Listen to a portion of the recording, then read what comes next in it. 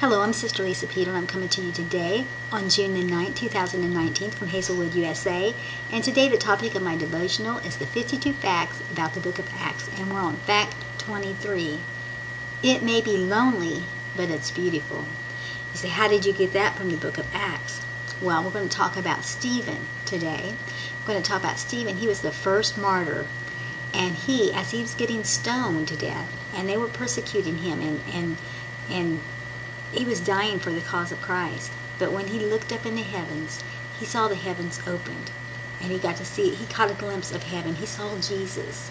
And it's so beautiful to know that Christ is with us through whatever we're going through, trials and tests.